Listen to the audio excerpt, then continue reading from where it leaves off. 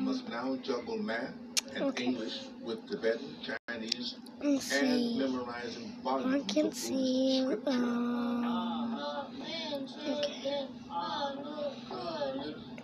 Here we go.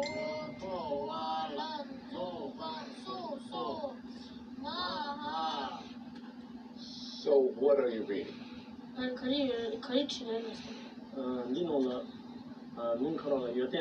It's called 유전술. Is he drawing? Listening to it, I'm reminded of when I was in like first grade and we were reading. So, C spot, Okay. C spot, run, spot, run. Is it kind of like that? It's doing, it's kind of a rope. Kind of. So let me just ask you now, Jimmy. Do you ever feel like, yeah, I don't want to do this? Really? What? Get away. So when I grow up, I could teach Oh my people God. to be kind. What did he just do to her? But to fulfill the destiny that has been chosen for him, Jalu must soon leave his American life behind to spend his adolescence in a monastery in India. He'll be away from his parents for 10 years. Okay, today, guys, we are I've going asked to one of Jalu's teachers, to help taught me talk by to his Ronald. parents about his impending separation. Okay, so when do you think you will send him off to school, to monastery? Yes, actually, according to His Holiness's wishes, he has to go to the monastery Oh. at the age of 10. That's next year. Yes. Not like you have 2 or 3 children. This is it. You got this one. And now it turns out that he shouldn't want to be by him. special. It's not just your son. He's a child that apparently belongs to the world now. How do you feel?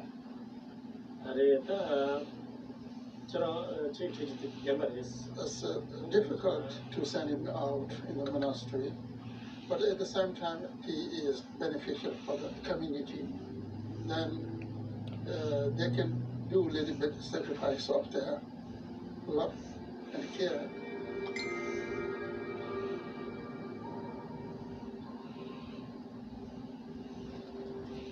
As the date of his move to India draws closer, Jalu must prepare for his role as a spiritual leader. Today, Jalu's going to give one of his first public speeches to the local Tibetan community.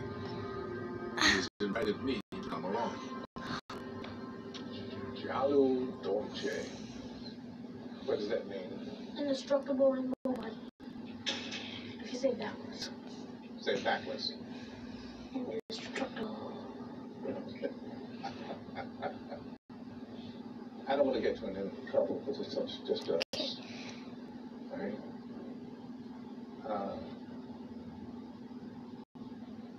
What else would you like to be doing? Excuse me? I'm trying to get Ronald to get me. You don't know?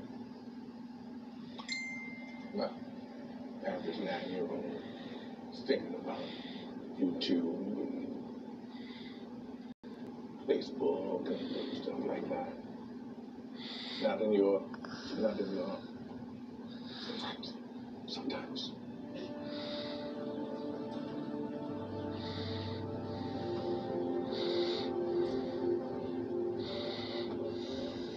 Thank you for coming today. I am very happy to be here with the Venerable Baba Rinpoche. I would also like to thank everyone here for making this auspicious gathering possible. Today, Pepe, Baba Rinpoche Tan, Jitu Gombilatan Namba.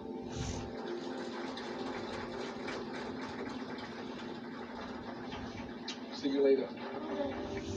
Everybody's. All right. Man.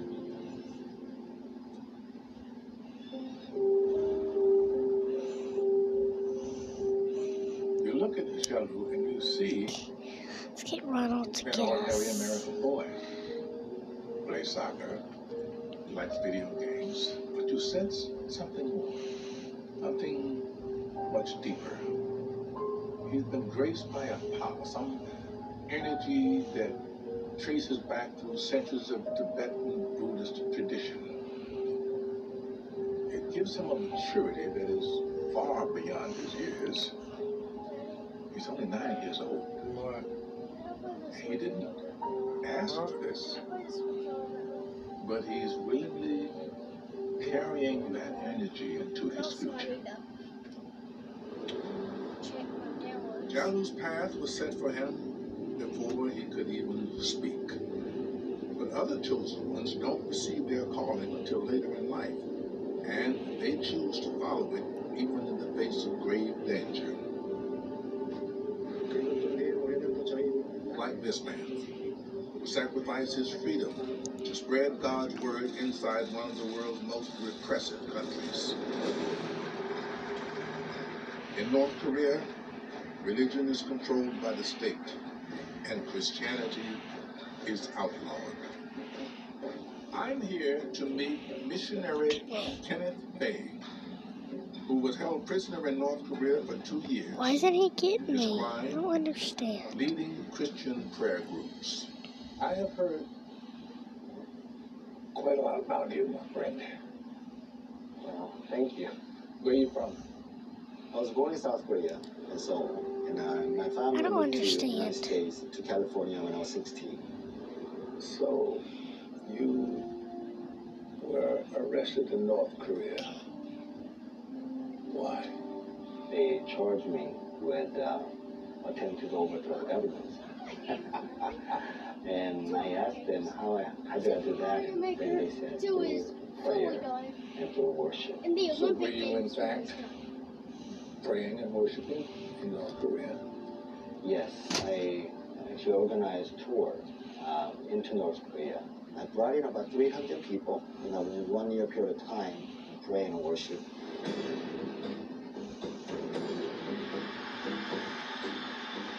I felt calling to help those people. The Lord said, you gotta be a shepherd. You feel certain you're chosen by God to go into harm's way and spread his word. I knew the risk. I knew that they cannot tolerate anything like their own religious system. But I feel very certain that I was chosen by God. So they arrested me and they put me in the very remote hotel. And I was actually there for about a month, being interrogated from early morning until midnight every day. Can you talk about it? It was extremely difficult. They actually put me in the middle of the room and said, stand still. And so I had to stand still for maybe 5-6 hours without moving. If I moved, they would come in and yell at me and say, don't move, and stand still. Something happened is I couldn't explain. Suddenly my hand was getting warm, my left hand. I slowly opened my palm. I saw something sparkling like gold dust. And then this is when I felt that God spoke to me and said, Kenneth, Holy Spirit is holding your hand, He's standing next to you.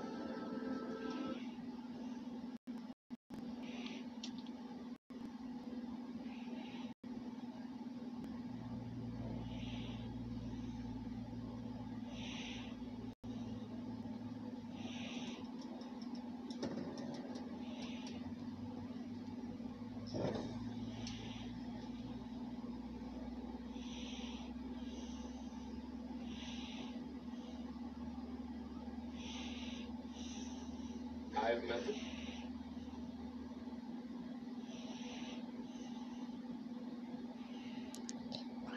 Gotta get Ronald to get me.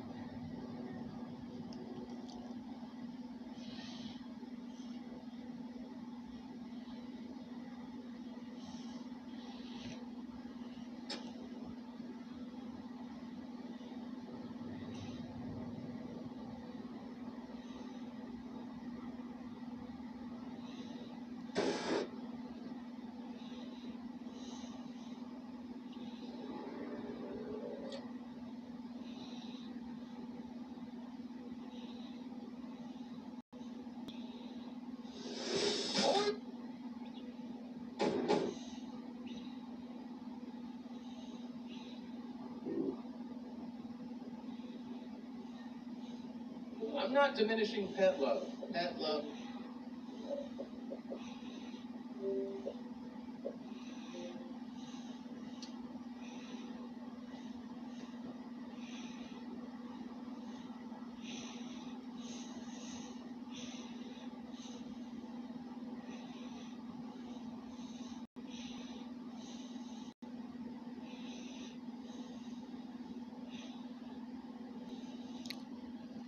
I don't understand.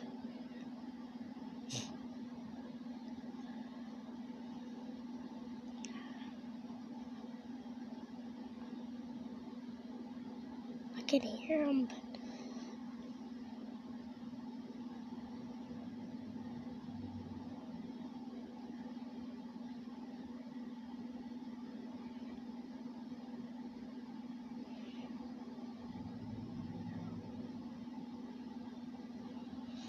well, I guess I'm gonna have to stop right here.